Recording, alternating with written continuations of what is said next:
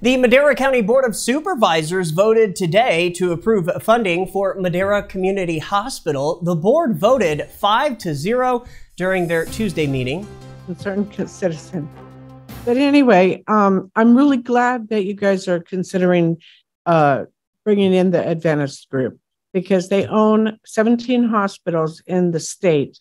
And from what I know of the Adventist group, they will make this thing running like a top. And it gives Madera a breath of fresh air. And we need that. We need that hospital. A total of $500,000 will be given to the hospital from the American Rescue Plan Act budget. The hospital closed its doors back in December of 2022.